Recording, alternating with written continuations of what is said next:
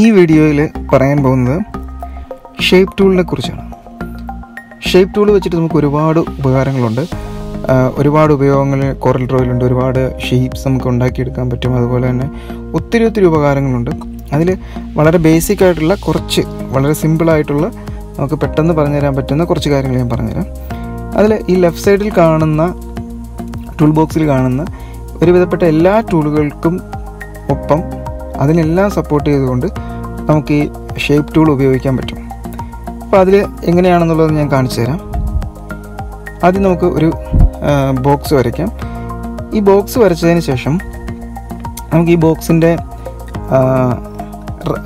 Corner നമുക്ക് round ചെയ്യണമെന്നുണ്ടെങ്കിൽ ഇപ്പം ഇതിൻ്റെ ഒരു തിക്നെസ് മാറ്റി കൊടുക്കാം. ഓക്കെ, ഇതിൻ്റെ കോർണറിൽ നമുക്ക് റൗണ്ട് ചെയ്യണം. നമുക്കിതിന് മുകളിലൊരു ഓപ്ഷൻ ഉണ്ട്, റൗണ്ട് ചെയ്ത് നമുക്ക് അളവ് കൊടുത്ത് റൗണ്ട് ചെയ്യാനുള്ള ഓപ്ഷൻ ഉണ്ട്. പക്ഷേ അതിലും വളരെ ഈസി ആയിട്ട് നമ്മൾ ഉദ്ദേശിച്ച രീതിയിലേക്ക് കൊണ്ടുവരാൻ വേണ്ടിയിട്ട് ഈ ഷേപ്പ് ടൂൾ എടുത്തിട്ട് ആ മൂലയ്ക്ക് ക്ലിക്ക് ചെയ്തൊന്ന് ഡ്രാഗ് ചെയ്ത് കഴിഞ്ഞാൽ അത് ഇതുപോലെ നമുക്ക് റൗണ്ട് ചെയ്ത് കൊടുക്കാം. ആ ഒരു ബോക്സിൻ്റെ ഇതുണ്ട്, 4 മൂലയും അതുപോലെ തന്നെ റൗണ്ടായി വന്നിട്ടുണ്ട്. നമുക്ക് നമ്മുടെ ഇഷ്ടത്തിനനുസരിച്ച് നമുക്ക് ആ വർക്കിൽ എങ്ങനെയാണോ ആവശ്യമുള്ളത് അത് അത്രയും വലിപ്പത്തിലേക്ക് നമുക്കത് മാറ്റിയെടുക്കാൻ പറ്റും. റൗണ്ടിൻ്റെ ഇതുപോലെ നമുക്കിത് ചേഞ്ച് ചെയ്തെടുക്കാൻ പറ്റും. പിന്നെ ഇത് നമുക്ക് കർവ് ചെയ്ത് കഴിഞ്ഞാൽ കുറച്ച് ഉപകാരങ്ങൾ കൂടി വേറെ ഉണ്ട്. ഈ ബോക്സ് കർവ് ചെയ്ത് കഴിഞ്ഞാൽ നമുക്ക് പല ഷേപ്പിലേക്ക് മാറ്റാൻ പറ്റും. അപ്പോൾ അതിനുവേണ്ടി ആദ്യം ഒബ്ജക്റ്റിൽ പോവുക, അതിനുശേഷം താഴേക്ക് വന്ന് കൺവേർട്ട് ടു കർവിലേക്ക് ആ ഓപ്ഷനിൽ ക്ലിക്ക് ചെയ്യുക. അതിനുശേഷം വീണ്ടും ഷേപ്പ് ടൂൾ എടുക്കുക. ഇതിൻ്റെ ഏതെങ്കിലും ഒരു സൈഡിൽ ക്ലിക്ക് ചെയ്ത്, ഇപ്പോൾ ഞാൻ ടോപ്പിൽ ക്ലിക്ക് ചെയ്തിട്ടുണ്ട്. ഈ ടോപ്പിൽ ക്ലിക്ക് ചെയ്ത് കഴിഞ്ഞിട്ട് നമുക്കിതിൻ്റെ മുകളിൽ 3-4 ഓപ്ഷൻസ് കൊടുത്തിട്ടുണ്ട്. ഒന്ന് ഇത് കൺവേർട്ട് ടു കർവ് എന്ന് പറഞ്ഞ് വേറൊരു ഓപ്ഷനുണ്ട്. അതിനൊപ്പം തന്നെ ബ്രേക്ക് ചെയ്യാനൊരു ഓപ്ഷനുണ്ട്, ബ്രേക്ക് കർവ് എന്ന് പറഞ്ഞിട്ട് ഒരു ഓപ്ഷനുണ്ട്. അതിൽ ക്ലിക്ക് ചെയ്ത് കഴിഞ്ഞാൽ ഈ ഒരു ലൈൻ നമുക്ക് ബ്രേക്ക് ചെയ്യണമെന്നുണ്ടെങ്കിൽ പെട്ടെന്ന് സാധിക്കും. അത് ഇതിപ്പം ബ്രേക്ക് ആയിട്ടുണ്ട്, ഇതുണ്ടോ, ഇതുപോലെ ഇത് ബ്രേക്കായി കിട്ടും. ഇതിപ്പോൾ ഈ ഒരു ബോക്സ് വരച്ചാൽ മാത്രമല്ല, നമ്മളൊരു ലൈൻ ആണെങ്കിലും ആ ലൈൻ ബ്രേക്ക് ചെയ്യണമെന്നുണ്ടെങ്കിൽ അതിൽ ഈ ഷേപ്പ് ടൂൾ എടുത്ത് അതിൽ ക്ലിക്ക് ചെയ്ത് കഴിഞ്ഞാൽ നമ്മൾ ഏത് പോയിന്റിൽ കൊണ്ടുവച്ചിട്ടാണോ ക്ലിക്ക് ചെയ്തത് ആ പോയിന്റിൻ്റെ അവിടെ നിന്ന് ബ്രേക്ക് ആയിട്ട് കിട്ടും. അതിപ്പോൾ റൗണ്ട് ആണെങ്കിലും ഏതാണെങ്കിലും ഏത് ഷേപ്പ് ആണെങ്കിലും അങ്ങനെ കിട്ടും. പിന്നെ എന്നിട്ട് ഇനി നമുക്ക് പഴയ പോലെ പോവാം.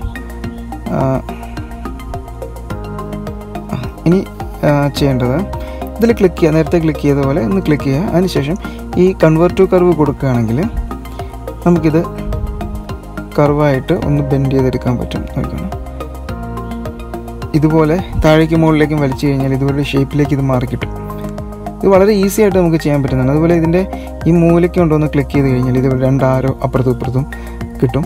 നമുക്ക് അതിൽ ആരോയിൽ പിടിച്ച് മുകളിലേക്ക് താഴേക്കും ആക്കി കഴിഞ്ഞാൽ ഇതുപോലെ ഒരു വേവ് ഷേപ്പിലോ നമുക്ക് ഇഷ്ടമുള്ള ഷേപ്പിലേക്ക് ആക്കാൻ പറ്റും. അത് പല രീതിയിൽ നമുക്ക് ആവശ്യമുള്ള ഏതാണോ ആ രീതിയിലേക്ക് ഇത് മാറ്റാൻ പറ്റും. അതാണ് ഈ ഷേപ്പ് ടൂൾ കൊണ്ട് നമുക്ക് ഈ ബോക്സ് വെച്ചിട്ടുള്ള ഉപയോഗം. ഇനി അടുത്തത് നമുക്ക്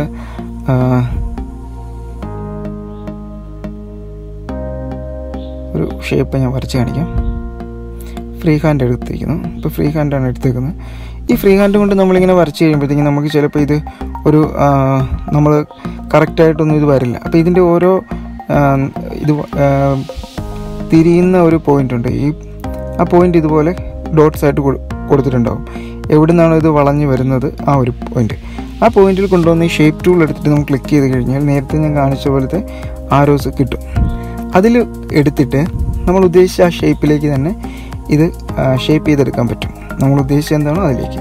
പിന്നെ നേരത്തെ ഈ പറഞ്ഞ പോലെ ഇതിൽ ക്ലിക്ക് ചെയ്ത് കഴിഞ്ഞാലും ബ്രേക്ക് ചെയ്യാനാണ്, ഇപ്പം ബ്രേക്ക് ചെയ്യാനാണ് നോക്കിയത്. പക്ഷേ അത് ബ്രേക്ക് ചെയ്ത് നേരത്തെ കണ്ടതല്ലേ, ഇപ്പോൾ വേണ്ട. ഇതുപോലെ നമുക്കൊരു ഷേപ്പിലേക്ക് മാറ്റിയെടുക്കാൻ പറ്റും.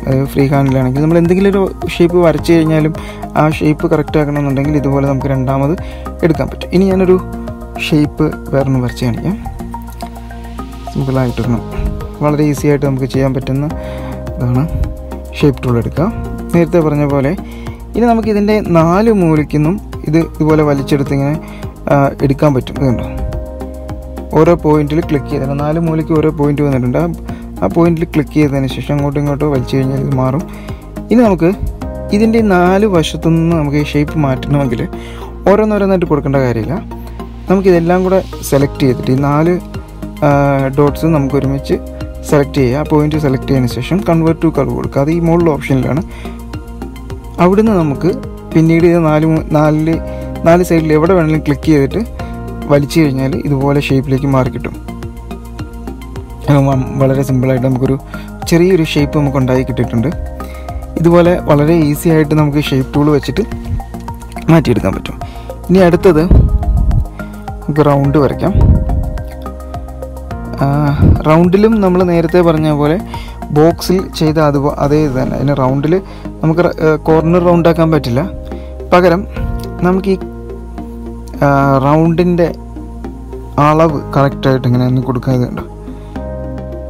ഈ ഒരു രീതിയിൽ ആ പോയിന്റിൽ ക്ലിക്ക് ചെയ്ത് കറക്കി കഴിഞ്ഞാൽ ഇതേപോലെ ഷേപ്പ് ഈ റൗണ്ട് നമുക്ക് ഇങ്ങനെ ആക്കി എടുക്കാൻ പറ്റും.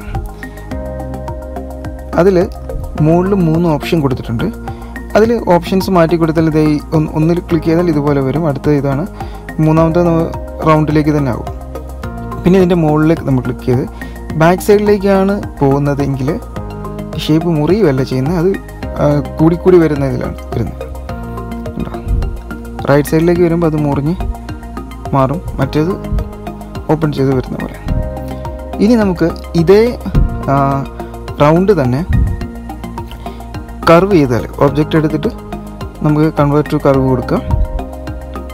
കൊടുത്തതിന് ശേഷം ഈ ഷേപ്പ് ടൂൾ എടുക്കുക. ഷേപ്പ് ടൂൾ എടുത്തു കഴിഞ്ഞാൽ ഈ ബോക്സിന് വന്ന പോലെ 4 പോയിന്റുകൾ കിട്ടും. ബോക്സിന് കിട്ടിയ പോലെ 4 പോയിന്റുകൾ കിട്ടും. ഈ 4 പോയിന്റിലും നമുക്ക് ഷേപ്പ് ചേഞ്ച് ചെയ്യാൻ പറ്റും.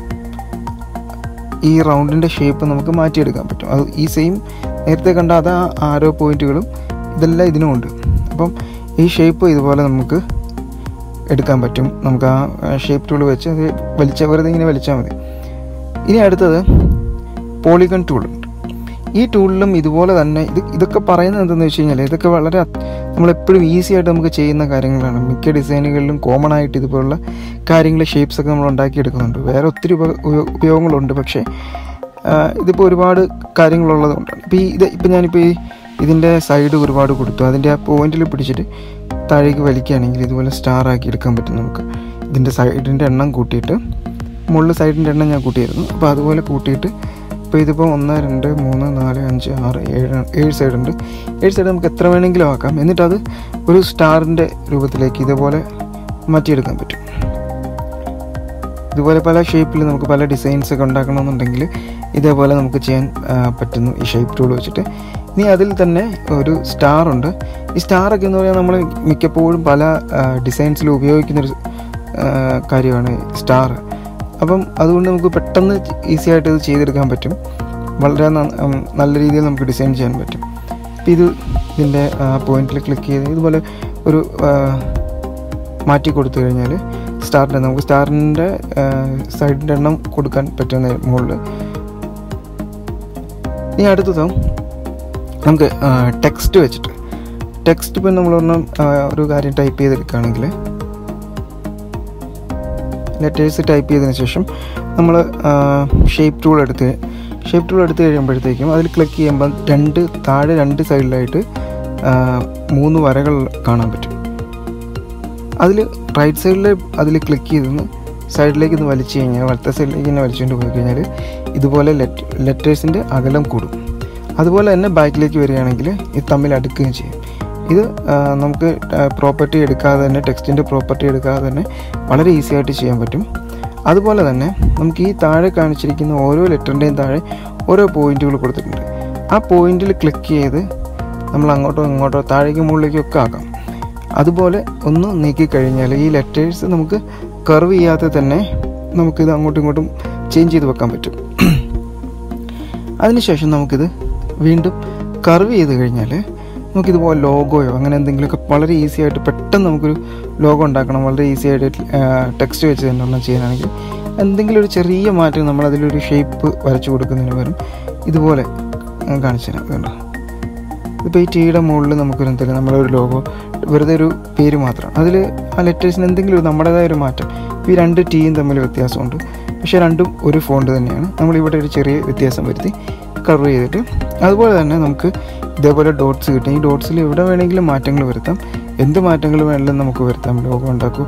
ഇത് വെച്ചിട്ട് എന്ത് വേണമെങ്കിലും നമുക്ക് മാറ്റിയെടുക്കാൻ പറ്റും ഈ ഷേപ്പ് ടൂൾ വെച്ചിട്ട്. അപ്പോൾ അതാണ് ഷേപ്പ് ടൂളിൻ്റെ ഒരു വലിയ ഉപകാരം എന്ന് പറയുന്നത്. ഇത് ഒരു ബേസിക് ആയിട്ടുള്ള കാര്യങ്ങളാണ്. നമ്മൾ എപ്പോഴും നമുക്ക് ഡിസൈനിൽ ആവശ്യം വരുന്ന, അല്ലെങ്കിൽ നമ്മൾ ഡിസൈൻ ചെയ്തുകൊണ്ടിരിക്കുന്ന സമയത്ത് എപ്പോഴും ആവശ്യം വരുന്ന കുറച്ച് കാര്യങ്ങളാണ് ഈ പറഞ്ഞത്, ബേസിക് ആയിട്ടുള്ള കുറച്ച് കാര്യങ്ങൾ.